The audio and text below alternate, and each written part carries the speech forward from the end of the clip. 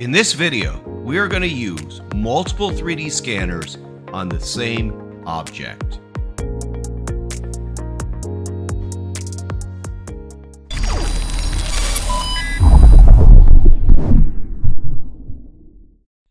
Now, why would you use different 3D scanners on the same vehicle? Well, theoretically, you might be able to 3D scan this vehicle inside and out with one 3D scanner. But many of our customers today have purchased multiple 3D scanners for specific scanning tasks. So in this video, we will demonstrate how to decide what scanner would work best on different parts of this SUV. In addition, we will demonstrate how to merge all of the 3D scan data into one file for downstream applications. So let's get started with the outside of the vehicle. The best choice here is going to be the metrascan 3D scanner. For starters, it offers 30 laser lines and uses either no targets in static mode or just a handful of targets in dynamic mode, as you see here. Now, if you want to learn more about any of these 3D scanners, we have in-depth 20 to 30 minute videos on our YouTube channel for all of these 3D scanners. I'll put a link below in the description if you want to check out those videos. As you can see, the metrascan is not only extremely fast, but we can also move the C-Track camera system around and keep scanning. Also, if there's any movement of the vehicle while scanning, it doesn't affect the accuracy or data quality when in the dynamic mode.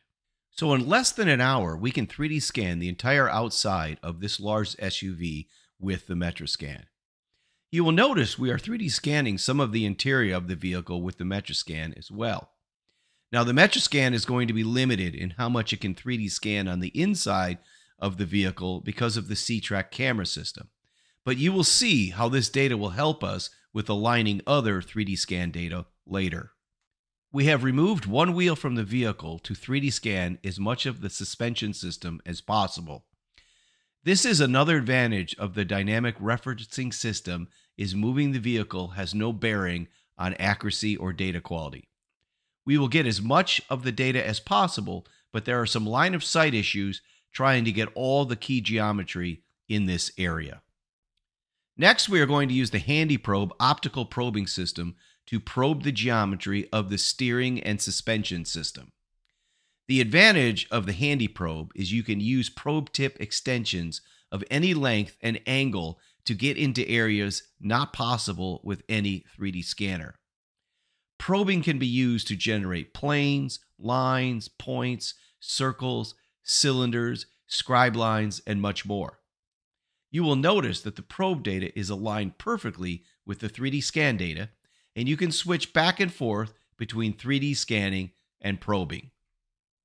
Our next task is to 3D scan the engine bay, and for this, we will use the HandyScan Black Elite. This scanner is great because of its small size. We can fit the scanner down into tight places. In addition, the engine bay has some challenging surface types, such as chrome, dark, and shiny, which the HandyScan's blue laser technology will do a great job collecting the data. Now, this 3D scanner requires positioning targets about every 4 inches, but using our speed target tape makes this extremely fast and easy. Speed target tape is clear, thin, but strong tape you place on any surface.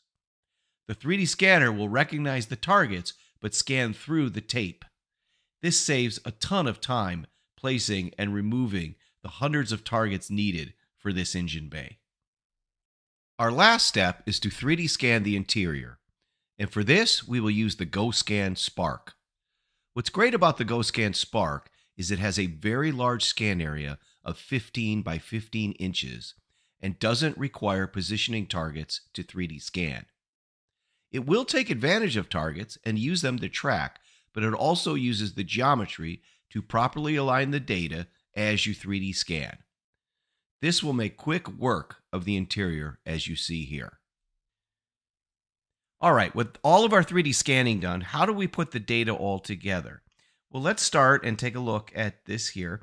This is the main body that we scanned with the metrascan, and you can see it here. And what I'm going to do is I'm going to hide the door, And how I did that is I just went in. Now I'm using Geomagic Design X, but you could use the VX Model software. You could use any reverse engineering software to do this kind of work.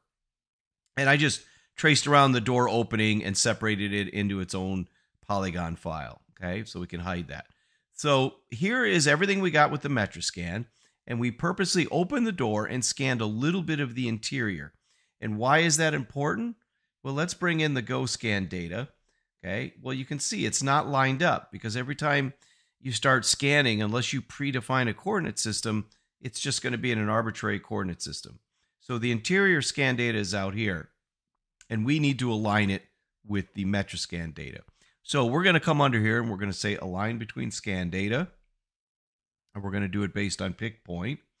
Our reference will be the main body, and then our moving part will be the GoScan interior. And what we're going to do is just get them in similar views. And you can see I scanned just enough of the interior here to give us something to align to.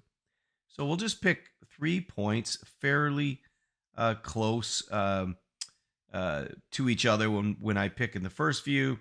And then I'll pick here, here, and here. They don't have to be perfect, but just close enough that you'll see they're roughly aligned right now. And then we'll hit OK. And what this is going to do is take those 3 initial points and use it as a start. And it's going to fine tune and align the scan data so that it lines up perfectly. Okay, so if we hit OK and exit out, you can see now that data is perfectly aligned. Okay, we get a little bit of bleed through, which is good. It shows me they're lined up really well. So you can see what we've done. We took that GoScan data from the interior, which, you know, that scanner works great to get into tight places that the metrascan just wouldn't get. And then now we have the body with the metrascan. Now let's go ahead and also turn off the hood, because we did the same thing with the HandyScan data and the engine area. Okay, so we scanned a little bit of overlap between the two, and then that allowed us to line the 2 data sets up. And we separated the hood from the main body same way, just tracing around and separating that data. So there's the hood and the door.